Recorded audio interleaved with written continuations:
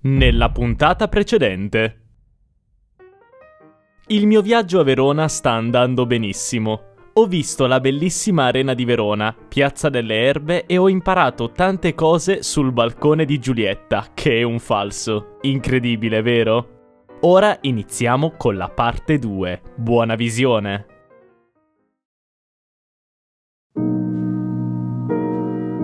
Dopo aver visto la casa di Giulietta, siamo andati in Piazza dei Signori, o Piazza Dante, che è proprio lì vicino. A Verona abbiamo una piazza dedicata a Dante Alighieri, proprio perché lui ha vissuto nella città per diversi anni. Questa piazza ha due cose molto interessanti. La prima è questa scritta che dice denunce segrete contro gli usurai. Questo perché per i cattolici era illegale prestare dei soldi e pretenderne di più. Perciò c'era questa bocca in cui le persone potevano denunciare chi faceva usura con un bigliettino. Qui invece abbiamo Fra Castoro, un umanista italiano e considerato il fondatore della patologia moderna. In mano ha una palla che rappresenta il mondo. Questa palla, chiamata bala de Fra Castoro in dialetto, è legata ad una profezia. Si dice che questa palla cadrà in testa al primo uomo onesto che passi lì di sotto. Beh, finora questa palla non è ancora caduta. Qui vicino abbiamo anche il Palazzo della Ragione, sede del principale organo giudiziario della città. E ricordatevi il nome Palazzo della Ragione, perché lo vedremo anche a Padova.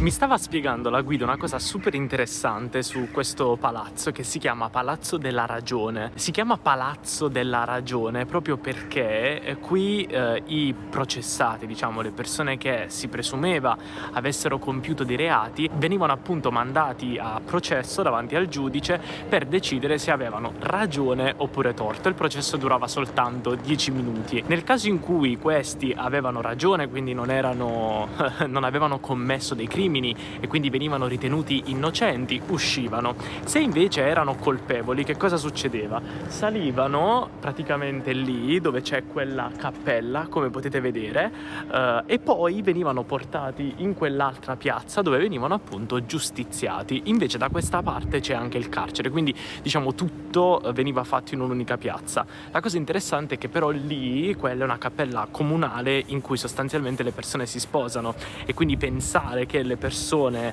si sposano oggi in un posto dove prima gli altri andavano a morire perché venivano appunto giustiziati è una cosa molto non lo so, interessante? Non so quale aggettivo usare perché secondo me è un po' strano. Ciao a tutti, allora ho appena finito il tour guidato della città con Manuela, una guida turistica. È stato davvero super interessante.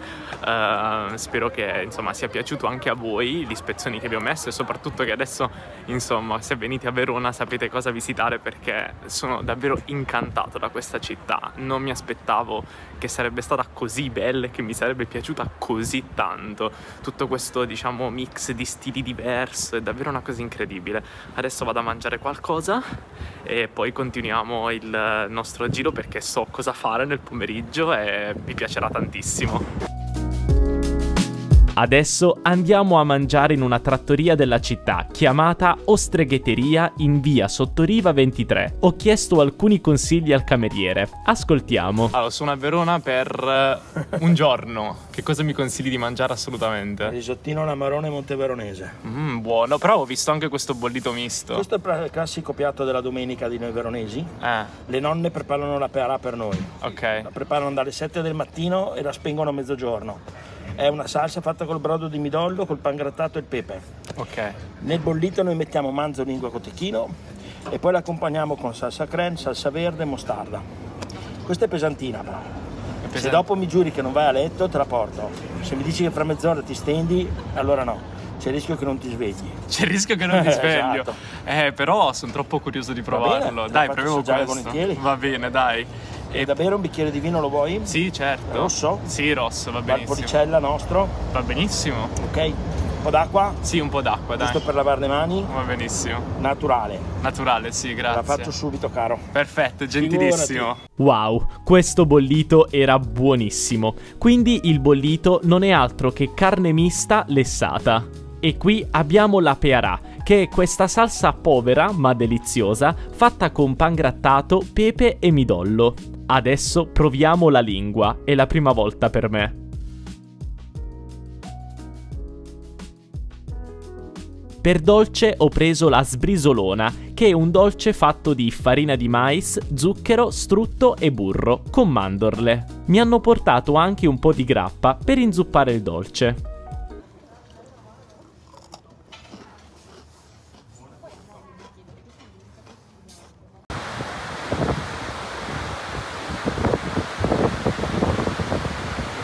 Ho decisamente mangiato troppo, mi sento super pieno, però va bene così, era davvero tutto buonissimo, anche abbastanza economico, ho speso 30 euro ma ho mangiato davvero tanto. Adesso sono qui invece alla funicolare, perché sto salendo su in una parte alta della città, che adesso vi faccio vedere, dove c'è il Castel di San Pietro, che tra l'altro mi ha anche consigliato la mia guida turistica, e c'è una bellissima vista della città. Insomma, adesso vi faccio vedere tutto, quindi salirò con la funicolare, che è questo treno che porta su appunto in salita, però poi scenderò a piedi per vedere, insomma, ammirare bene la vista.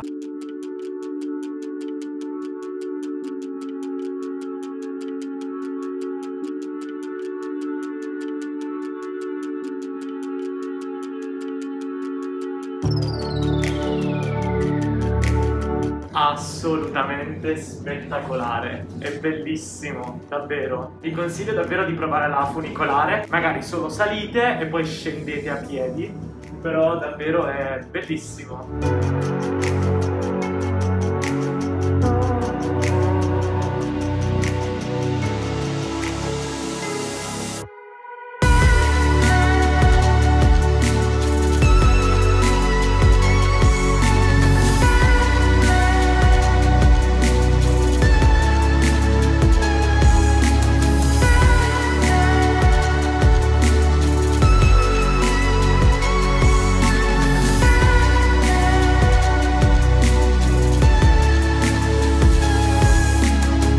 Ragazzi, la vista qua è fenomenale.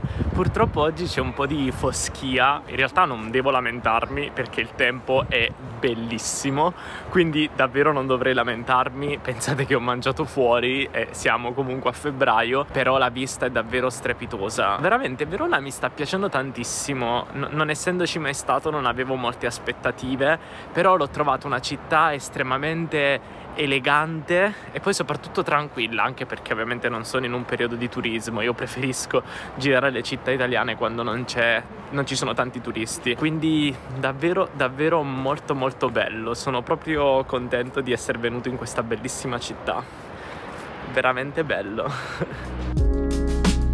Scendendo dal colle a piedi potete anche ammirare i resti del teatro romano, in cui ancora oggi si svolgono d'estate degli spettacoli.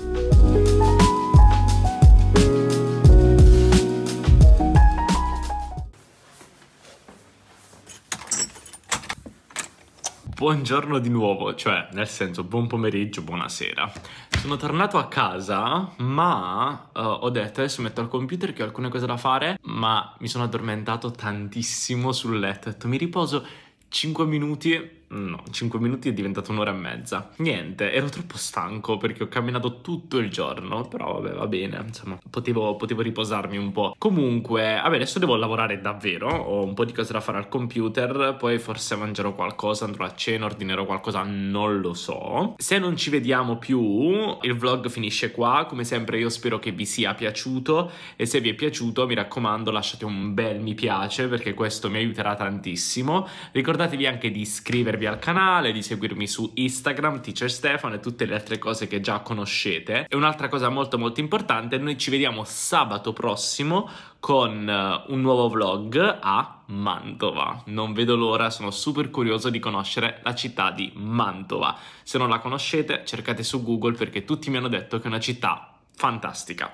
Quindi ci vediamo nel prossimo vlog sabato prossimo. Un abbraccio dall'Italia, ciao! Nella prossima puntata.